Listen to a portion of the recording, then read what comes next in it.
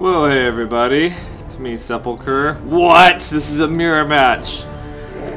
I'm gonna play it anyway, because I sincerely doubt this guy's running beasts.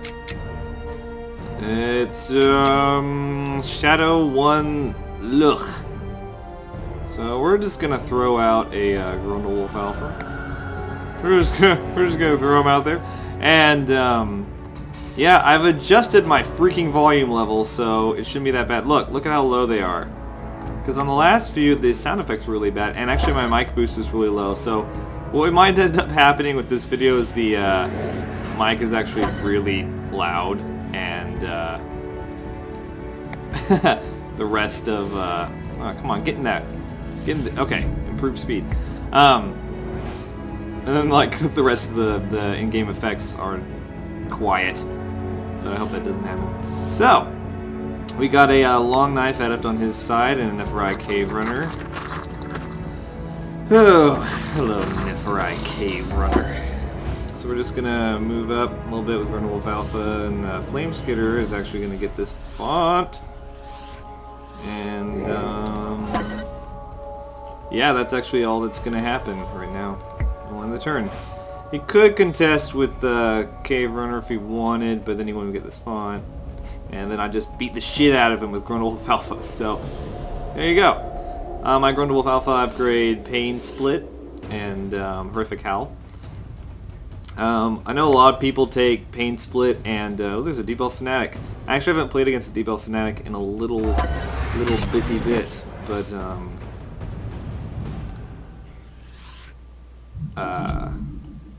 still good champions for sure.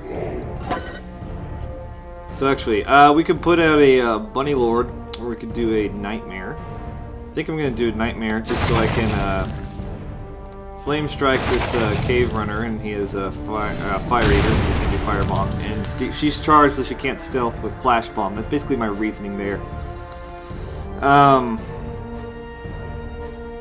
So we'll go ahead and I think I'm just going to put a Molten Cloak on this Grundlewolf Alpha. And we'll put him in the font. I almost said we'll put her in the font. Okay, end the turn. Damage Shield. I'm not actually sure how Damage Shield interacts with Long Knife Adept Safeguard, but it should count as an attack, and it should. What was that? Alright, I don't actually know what that was. Now, what is that? It's a Demon Shield. It should take off Safeguard. Nope. And actually, okay. No, it didn't work that way. But that's fine. He does have Regeneration 3 and Life Siphon, but with Safeguard he won't be able to really do that. So Cave Runner Flash Bombs blinds my Cave Runner, or my Nightmare. Of course, she's just gonna get charred or whatever, so that's fine with me. I think what we'll do now is we'll do let's try a Horrific Howl. There we go. So Long Knife Adept is feared, and that's gonna be what happens there. I'm going to move my Flame Skitter over, actually. And we'll go this way. And I'll actually move into this spot right here with Nightmare. And let's see. I actually want to put out a Bunny Lord over here. It's got Boost Beast, so that helps. And then Camaraderie and yeah, Fire Eater, of course. So we'll end that turn there. Grundlewolf Alpha is just gonna hang out and whatnot. Can't get hit by Long Knife Adept, and I don't know why he didn't pounce with Debuff Fanatic.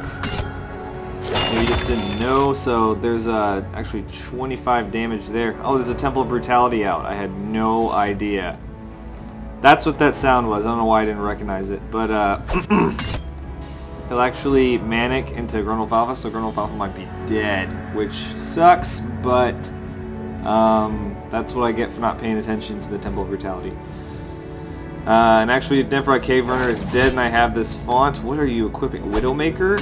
Oh, he wants to kill the Grundle Alpha now. That's fine. I got some damage shield in there. If he's smart, he'll go get my font. Yeah. Which is fine. I'll just move Flame Skitter back in there. And I get this font, so all is good in the neighborhood.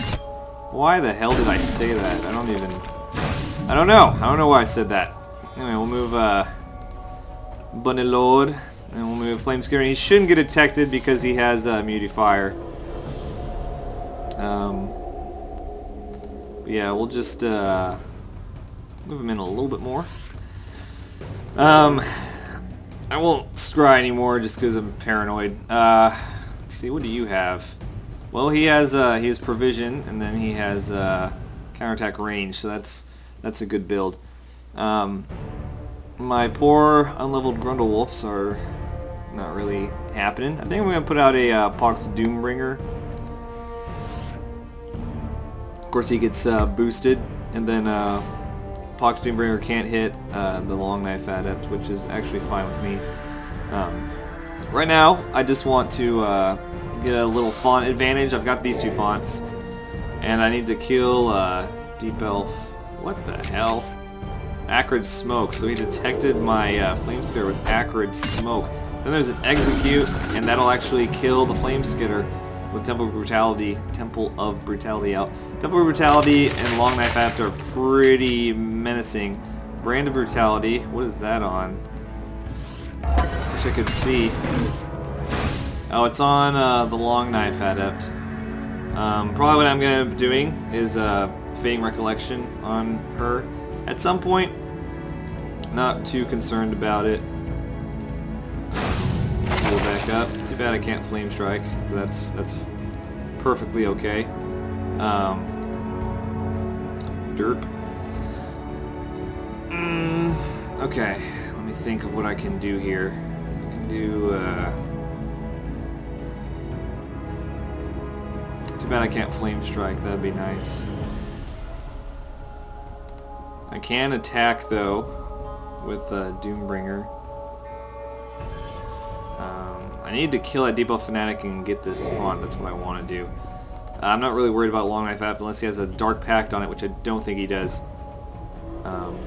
Too bad I'm one space away from Flame Striking. But actually what I can just do here is I can probably just Retribution him. So let's just go ahead and do that. I'm fine with that. And there we go. Deep Elf Fanatic dead as shit. And actually we'll get this Nora Globe and we'll get moving to the font. And for Mrs. Long Knife Adept over there, we'll not worry about her just yet. We'll end the turn. So now I've got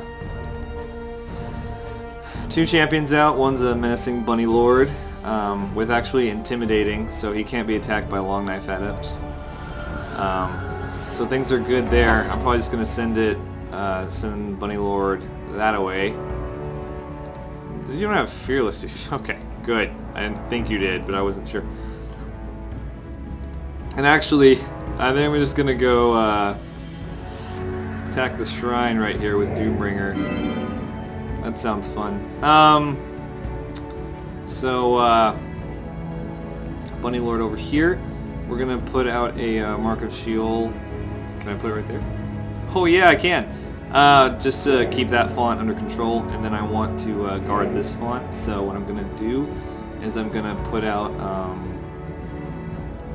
Thunderhoof, and he has block, so that's why, basically.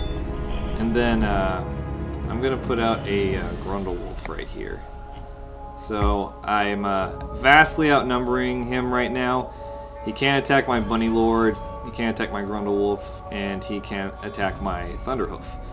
So I'm basically safe from all attacks, And obviously, whenever you oh, there's a demon vampire. Hello. He's gonna fortify. That's fine. I'll just run away.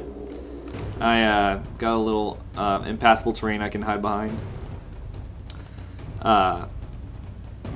But obviously, whenever you can affect a situation where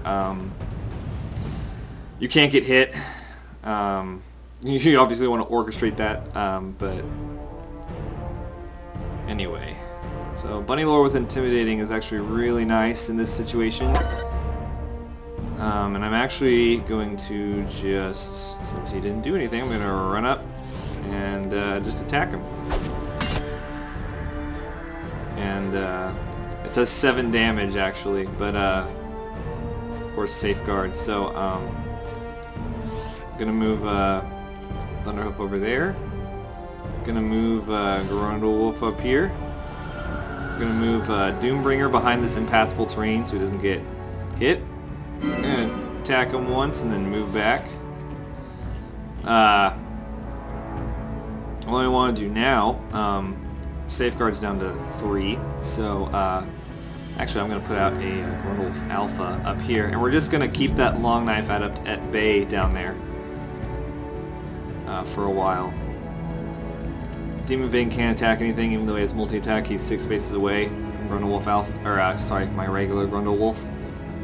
And Long Knife Adept can't really do shit. It can contest, but I just move my Thunderhoof back in, and then I take this font with Bunny Lord. Can't attack my Bunny Lord, so there you go. There's a cave runner doing a firebomb, and that's game. Alright, well, thanks for watching. I'll see you guys later.